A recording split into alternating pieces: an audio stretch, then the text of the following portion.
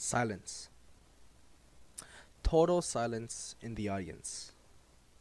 Everyone had their eyes focused on the center of the stage, awaiting the boy to continue reciting the book. Why did he stop? They all wondered. Did he forget? This was a moment I would never forget.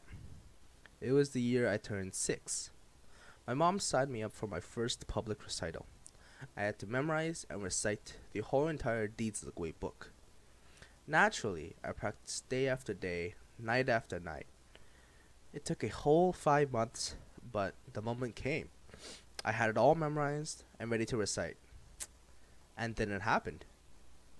I walked on the stage feeling rather confident, stepped to the middle of the stage, and looked at the wave of people staring back at me.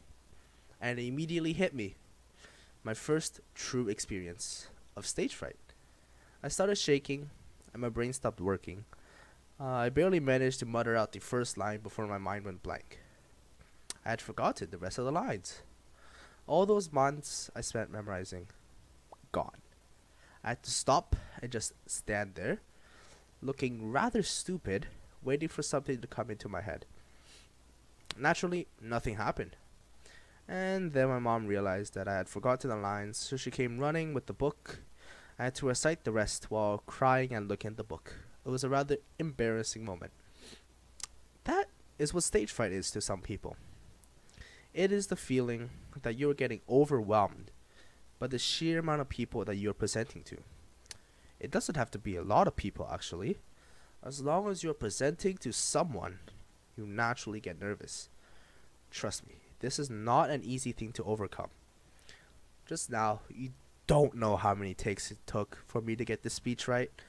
The amount of times I had to restart because I stuttered, or that I felt unsatisfied with the end product. That is often another cause of stage fright. The fear that what you are saying is not perfect, or a lack of self-confidence. According to Top Doctors UK, stage fright is mainly caused by 5 factors. Number 1, an unrealistic assessment of what is expected of you. Basically meaning that you are expected to do something that you may not be able to. 2, underestimation of your capabilities. This comes from yourself, and it's exactly what I meant by a lack of confidence. People are underestimating what they are actually capable of and begin thinking that they are not good enough for what they are going to do. Number 3, overestimation of the opinions of others. People fear that they will receive negative feedback on their actions or presentation, and so they begin feeling anxious. Number 4, unrealistic expectation of others' responses to anxiety. When people make a mistake in the performance, they begin over-dramatizing their mistake, causing them to feel even more anxious about how others will respond to their mistake. And number 5, overestimation of the idea of rejection. This is where you begin thinking that no one will listen to a presentation, and it ties directly with a lack of confidence. Now, those were the root causes of stage fright. But what are some reactions that people get when experiencing stage fright? The common symptoms are sweating, mental confusion, headaches, an urge to leave the situation, stuttering, or frequent/long silences. People will sweat uncontrollably, their mind may go blank, their head may start spinning, they want to leave the stage, that's the stuttering, right? Or they have silences. In my scenario, what I experienced was mental confusion. My mind went blank, and I forgot what I was going to say.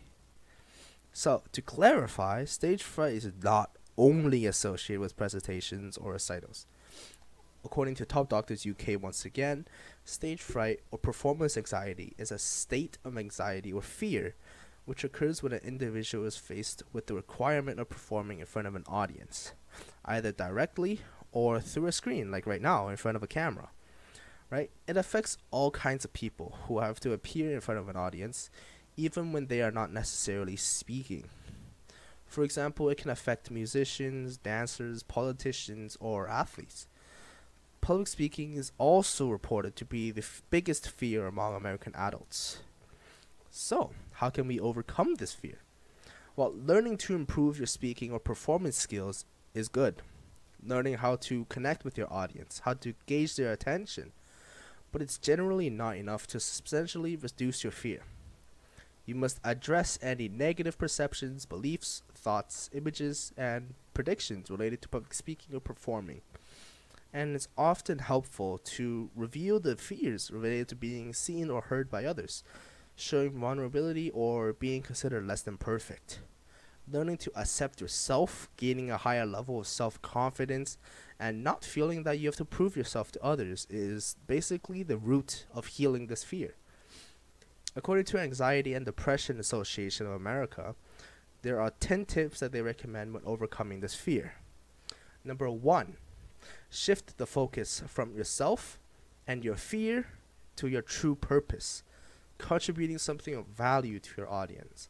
So get your point through. Try to communicate your point so that they understand. Number 2, stop scaring yourself with thoughts about what might go wrong. Like saying that I didn't practice this part, so I might make a mistake here, might make a mistake there. Instead, focus your attention on thoughts and images that are calming and reassuring. So focus on the parts that you did well. So I practiced a lot on this portion, so I'm definitely going to ace this part, right? Number 3, refuse to think thoughts that create self-doubt and low confidence. Don't think about stuff that will lower your self-confidence. 4, practice ways to calm and relax your mind and body. Don't be so stiff on stage, such as deep breathing, relaxation, exercises, yoga, and yes, meditation. Number 5, exercise, eat well, and practice other healthful lifestyle habits. Try to limit caffeine, sugar, and alcohol as much as possible. Number 6, visualize your success. This is important.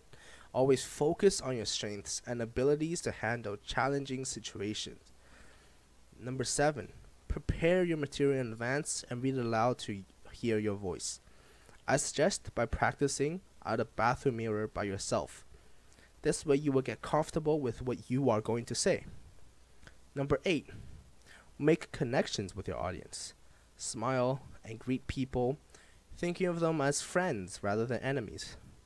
If it really doesn't work, try to ask one of your family members or someone you trust to sit in the audience. Whenever you're feeling anxious or scared, make eye contact with them.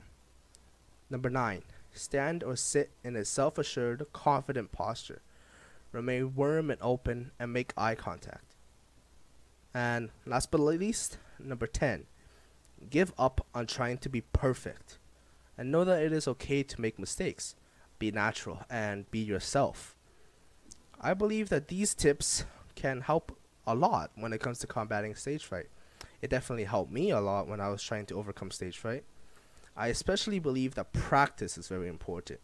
Make sure you recite your speech multiple times to ensure that you can listen to yourself. As well, try to perform topics that you are extremely comfortable with. That way, you can be more confident in what you are saying/doing. I hope that these tips can help those of you watching this that need help with overcoming stage fright. Public speaking is a very important aspect of life, no matter where you are. That is why overcoming stage fright is a very important step towards being successful in the future. I hope that you enjoyed my speech, and thank you for listening.